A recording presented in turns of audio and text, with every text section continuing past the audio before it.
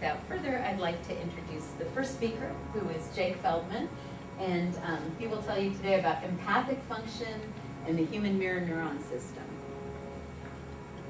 Thank you, Jake. All right, it's on. Good morning, everybody. As she said, my name is Jake Feldman. I worked here at the UCSD Cognitive Neuroscience Lab with Dr. Jamie Pineda, and my study is focusing on empathic function in the human mirror neuron system. So we've all been there at one point or another where at a movie theater, at home watching a movie, and a friend, a family member, maybe even you, started tearing up a little bit in an emotional part of a movie. And the question is, why does this happen? Why do we feel characters' pain, sorrow, and joy? And the answer to that is empathy. Empathy is what allows us to share these feelings with the character on the screen. So what is empathy? Empathy is based on psychological inferences about emotional states that depend on a specific social context. So what are the three main aspects of empathy? The first is that feeling of having something in common with another person that allows you to understand and feel their feelings. Second is having the cognitive mechanisms of perspective taking, so being able to take the other person's perspective. And lastly is the ability to maintain a self-other distinction during social and interpersonal interactions.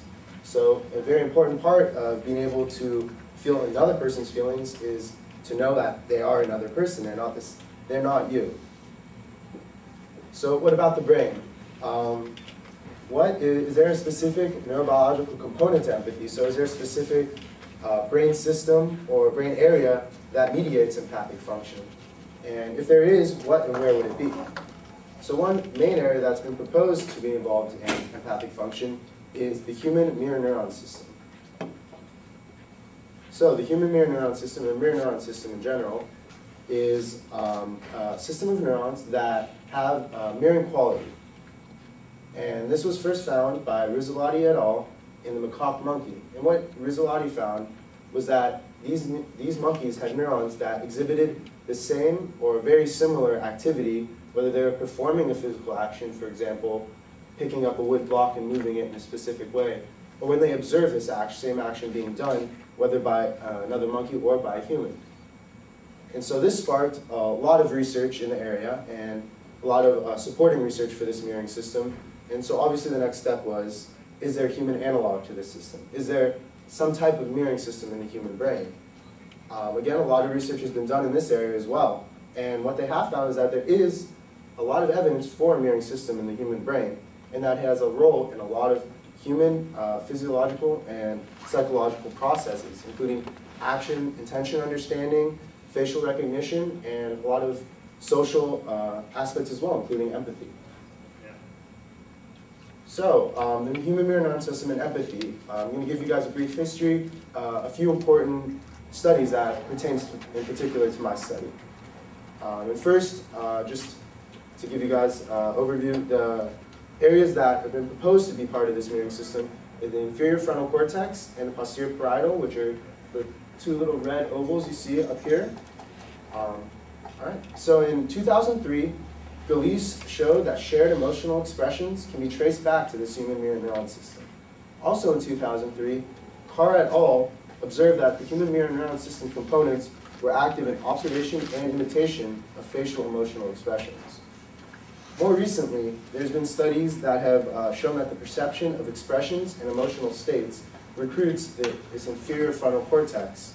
And one of these studies in particular is a Schulte-Ruther et al. 2007 fMRI study, which I'll go into a little bit more. And that's because this study actually served as a very useful template for my own study. Their goal, first of all, was very similar to mine. They are interested in investigating the neurobiological components of self-other empathic function. Secondly, their paradigm was very useful and actually what I based my own paradigm off of. And lastly, they found a lot of evidence for human mirror neuron system role in empathic function. First of all, they found conclusive fMRI evidence that the inferior frontal cortex was involved during the attribution of feelings to both emotional states, to emotional faces, and also to oneself. And that's what you can see here. The yellow marks on this left-hand side is you see the IFC activation during their empathy tasks. And they also found a very distinct correlation between the amount of IFC activation and the subject scores on the empathy test, the B's empathy test, which is this graph right here, as you can see, the correlation of 0.44. So pretty conclusive evidence, and a study that I decided to use as a basis for mine. So my goal was to investigate this proposed role of the human mirror neuron system in empathy. And the way I decided to do it was use EEG, electroencephalogram, as my main point of data collection. And what I wanted to do was take two opposing populations, one with a very high empathic functioning and two with a very low empathic functioning, run them through the same empathy test, and observe and compare their activations. And the reason I chose this particular subject, and the reason I'm actually very interested in neurology, is because if we can understand better the neurobiological components of empathy and social functioning, we might be able to better understand how to help and how to understand the basis of disorders like Asperger's and autism that have social dysfunction. So my subjects were all found using the experimental system here at UCSD, so they're all college-age students, 18 to 22, corrected vision, no history of mental disorder. And what I did is I ended up getting about 75 subjects from the initial part of my study.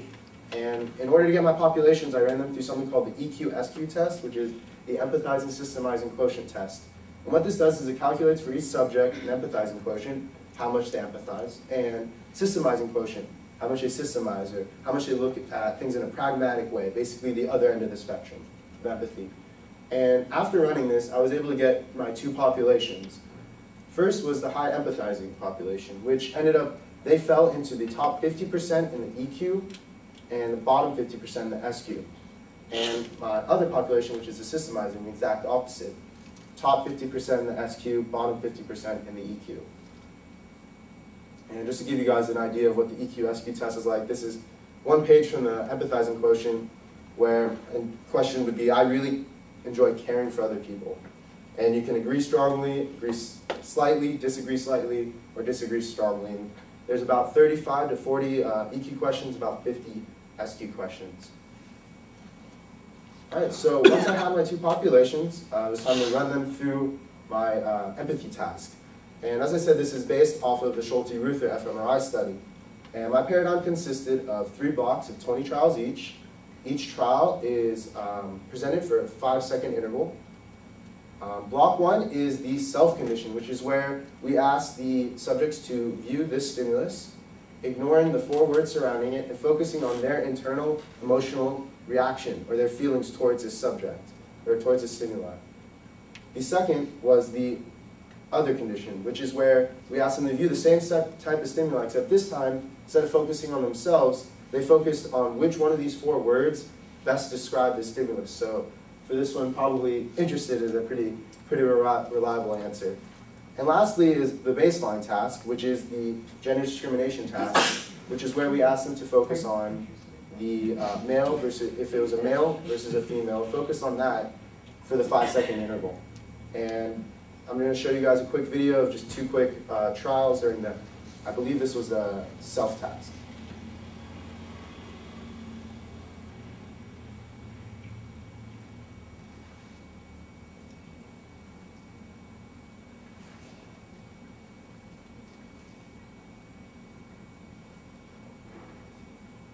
All right, so just to clarify, that response screen, basically what happened after each trial, that response screen would come up, and we asked them to hit the space bar when they're done focusing on their answer. So that would move them on to the next trial.